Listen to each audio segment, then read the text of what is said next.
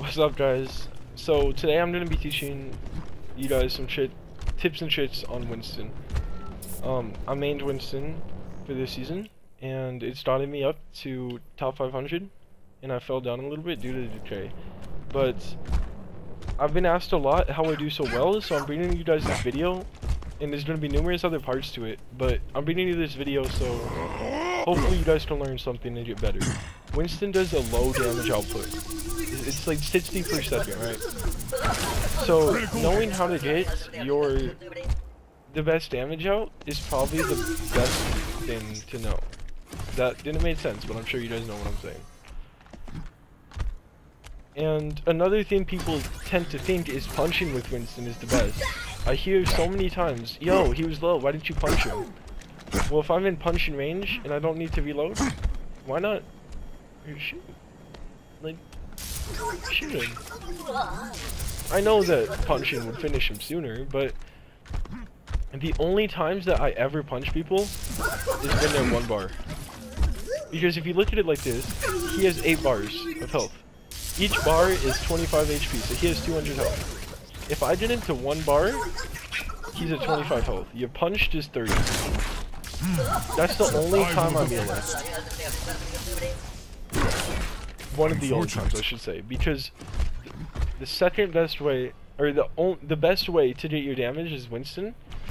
You leap, do 50 damage with your leap, jump right before, or not jump, punch right before you land. I messed it up that time. But you want to leap up, and I'll show you here when these does use one. Alright, leap up, punch, and then when you land, start shooting. It cancels the animation of the landing, and you're able to shoot instantly. And then obviously when they're 1 bar, you can punch them and start reloading. So I wasn't in range of that, but that would be the animation cancel. Just like that. I didn't hit him with it, but fascinating. Let me show you. See, I didn't do it. I wasn't on him. Survival of the fittest. Right there. That's the animation cancel. It does 50 damage for your leap. Unfortunate.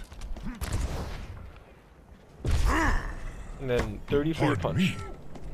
And then you're able to follow up instantly with your shooting. And it saves a lot more time. Look, here, let's watch how much time it saves. My daughter is still target, so I don't have to trip. Or don't have to worry about it. Compared to that, that's the animation cancel compared to this. You're able to shoot much faster if you do the animation cancel. The next thing I want to move on to is your counters. Now, I get a lot of opinions about this, but what I think is Reaper does not counter this. If you're good, you put your shield down and you dance in and out like this, or however, you just want to follow his movements and be in the bubble when he's not. It's gonna save you a lot because he's hitting your bubble more often than he's hitting you. So the only counters I feel are hit scans because they have long range, like Soldier or McCree. And McCree is very questionable. If they have a Zenyatta, most likely McCree is a counter. That's not as often. That's not as common, I mean, on console, just because, you know, aiming is an issue for some. But on PC, if you are a PC player and watching this, that would be one of your counters. I feel great. Possibly, if they have his barrier activated.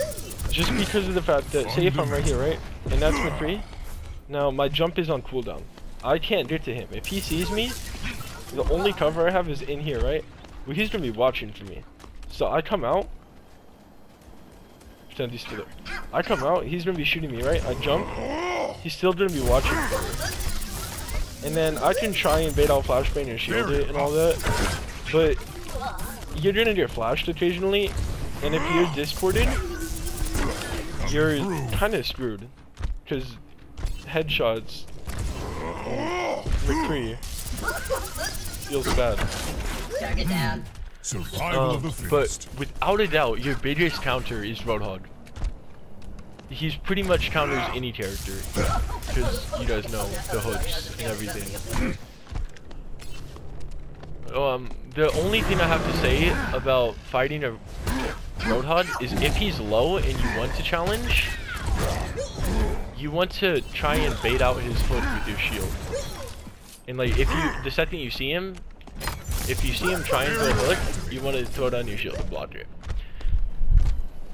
But never challenge a Roadhog at full health.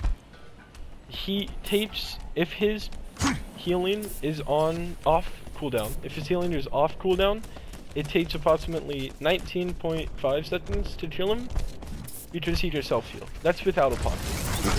Now, 19 seconds in a fight is a long time. So he's obviously gonna have a mercy come to him or something. Like, if he gets too low and his health heals down, like, he's gonna get a mercy on him. Vital signs normalizing. So just avoiding Roadhog is, like, the biggest thing.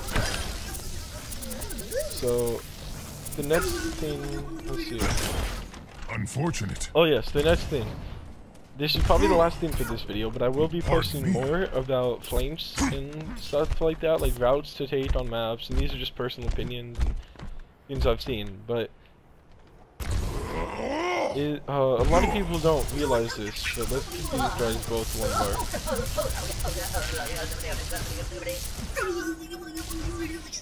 Alright. I messed that up, are you kidding me? Okay. Let me change the sensitivity real fast, so I can do this better. Oh, I carried Winston, I'll have to... Let's see, can I flick? Alright. You hear the double hit markers? Your melee has a lingering hitbox.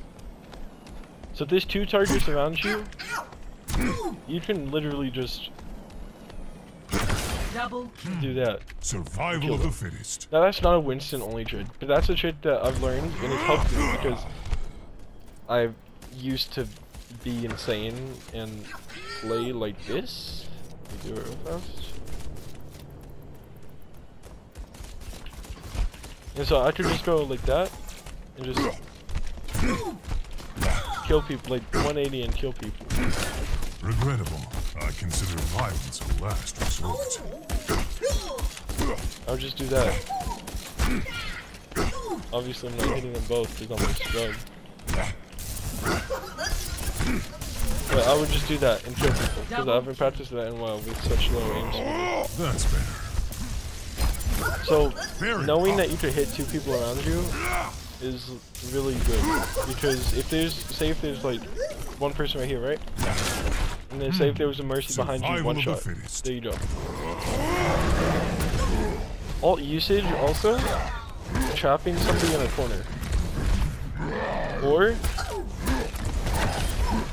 pushing people off Where the were map. we? I wasn't able to do it there, but just say I did.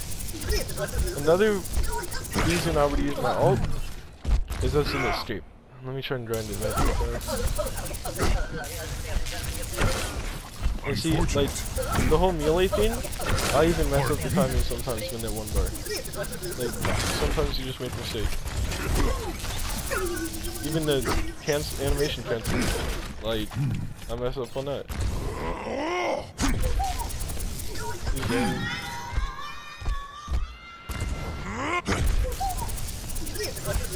Alright.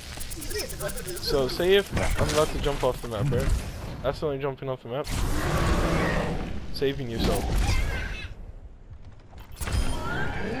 It's really good for that. And then if you time it right, so look, see, I just jumped, and I have another jump afterwards. Because once your ult ends, you get your jump back instantly. Pleb. Okay, so that's gonna end it for this video. If you guys have any questions about what I said, I know most of you guys follow me on Twitter. So, I'll leave my Twitter there in the description. If you guys want to follow me, go ahead. Coming through. But yeah, this is really the first episode to how to Winston, I guess. I'll be posting more about routes and things like that, going over who to focus. But this video was just to help people with the whole damage thing, because I hear a lot of complaints about his damage, and I realize that it is very low, but he's also really good. If you're really good with him, it's hard to counter. And by all means, I'm not the best. I wish I was. But